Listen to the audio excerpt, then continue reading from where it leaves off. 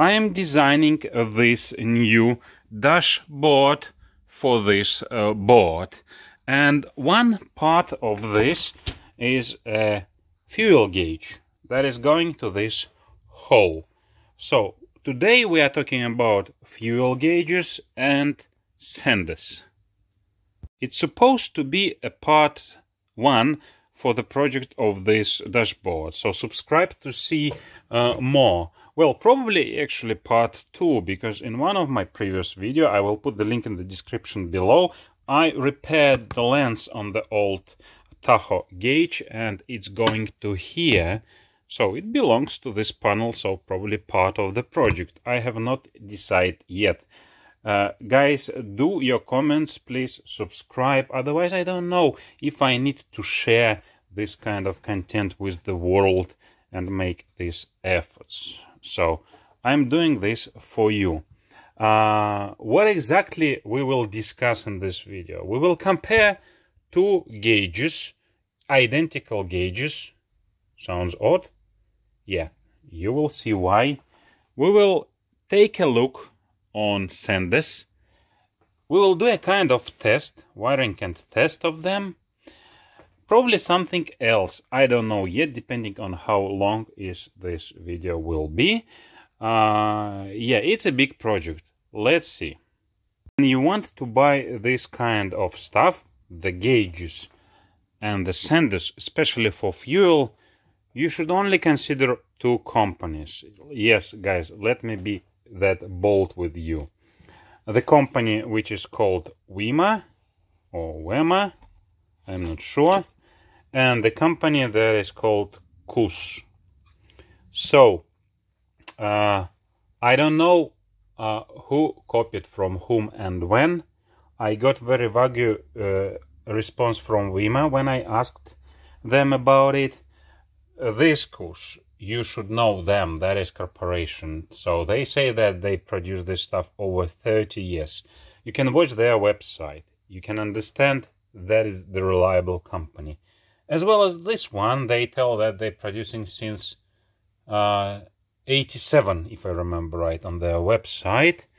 So I don't know who initially designed these things, but they are almost identical. Inside they are definitely identical. So let's take a look on this model of the gauge. You can see part numbers in the left top corner. Yeah. Then you can see it here. Well, it's better, I think, to compare this way. Yeah. Then content of the package. Yeah, resistor and some wires and instruction. And guys, look on the instruction on the top side of the instruction. Okay, let me put the second one here along with that one. Yeah, some difference only here. Also look at this picture, so we can see this kind of tab on WEMA, but it's not exactly the same on KUS. Yeah, but anyway, guys, either of them, you can buy Chinese junk, no name or pseudo brand from AliExpress, and probably next day you will get the lens with water inside. I don't know, it's up to you.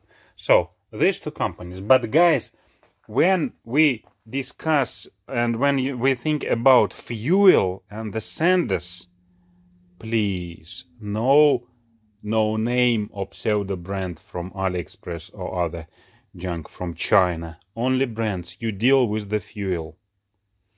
We'll get back to them later. The price. So this one cost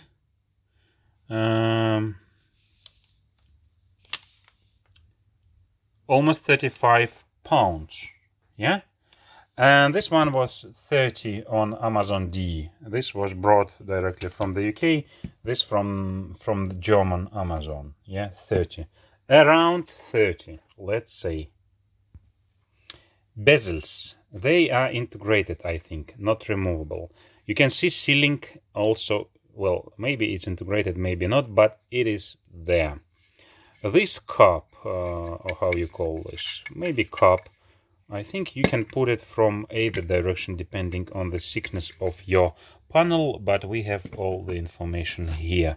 Here is the gasket is like O-ring, and you can see the bezel is also, I think, also integrated. I'm not sure, but it's quite not much difference in the diameter, so it might be difficult to make the right hole. You should make precise hole. In my case, I have pre-drilled holes. I ordered them to be pre-drilled. Yeah, I would prefer a little bit smaller for this one gauge.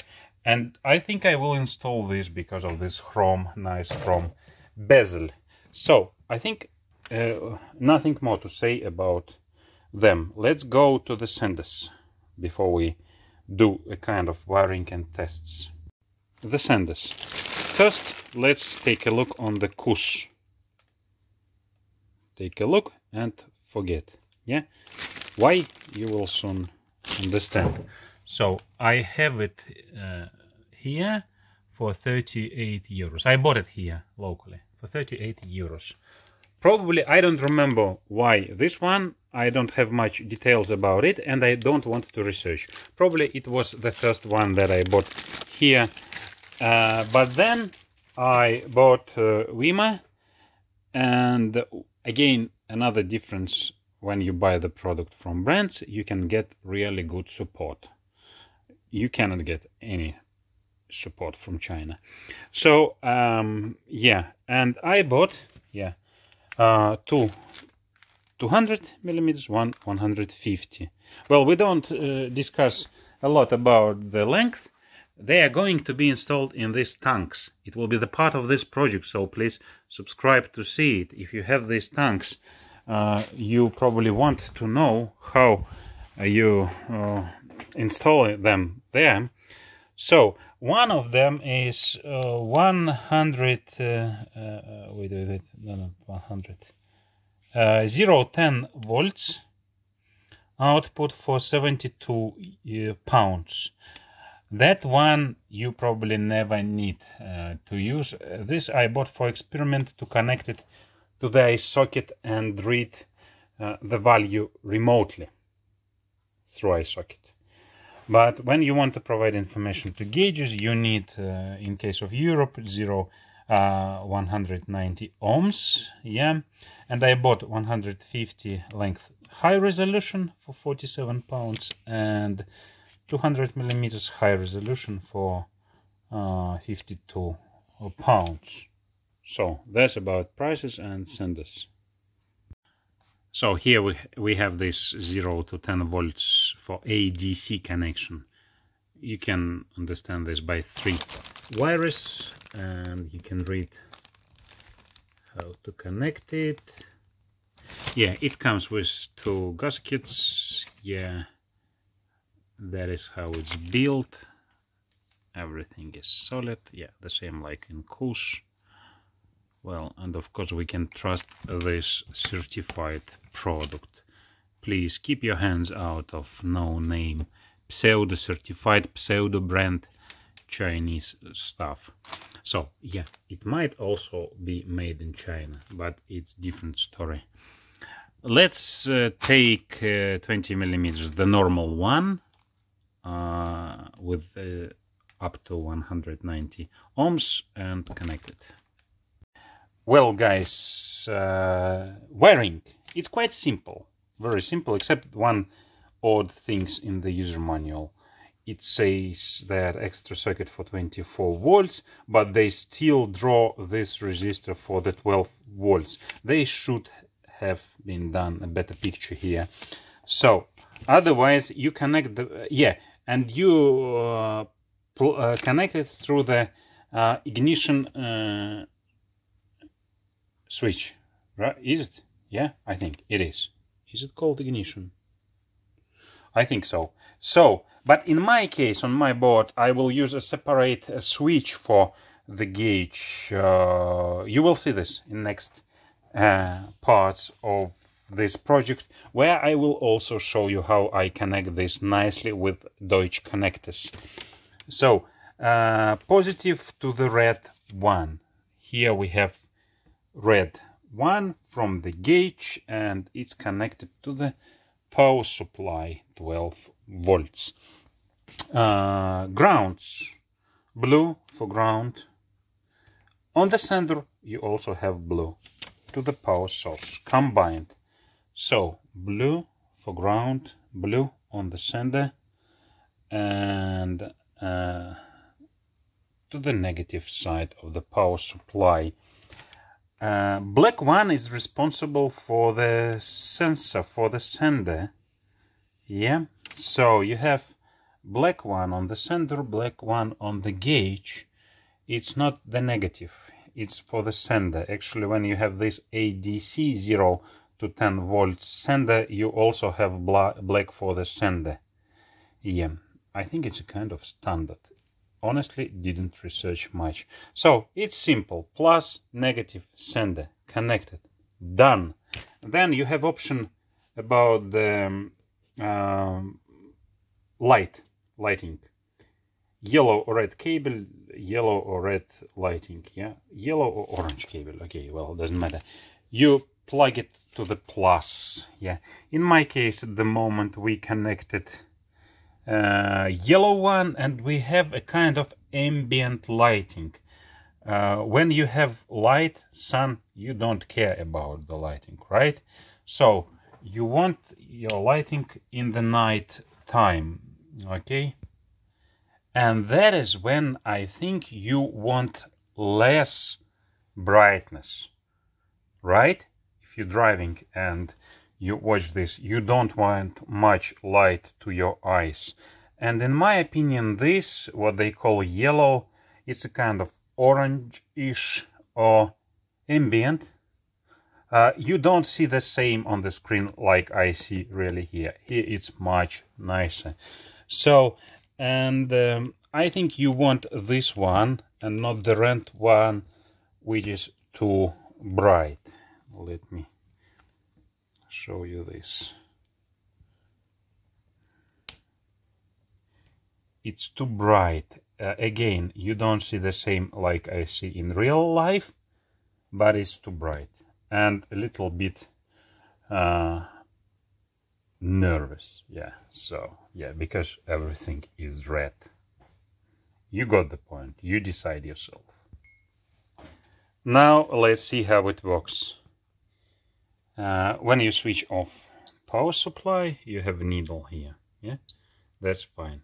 You switch on, the needle is restored to the position of your fuel tank. And here, when we have it's totally empty, it's a little bit below 0. When we have it totally full, it's here we have it's not actually totally full, more or less okay. Then we have it in the middle. Well, let's do here in the middle. Yeah. So about the middle, I guess. I don't want to check.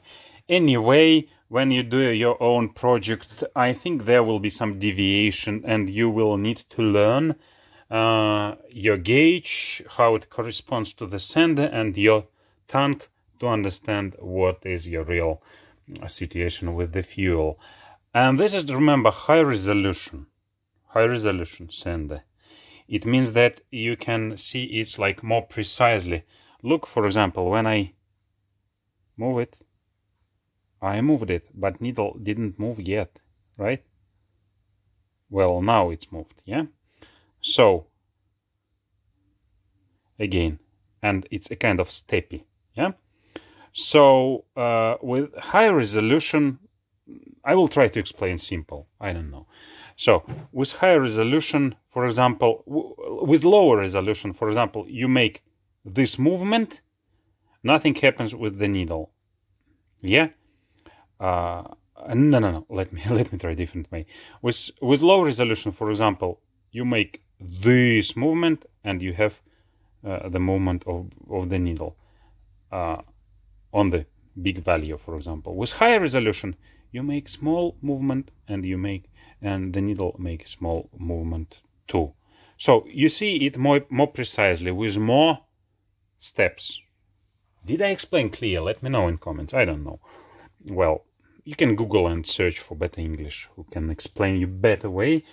So guys, I think that's all. Let's just compare with the lighting on this one, and because they are interchangeable, I will just unplug it from here. Let me do this in real time with one hand so that you can see that things are compatible.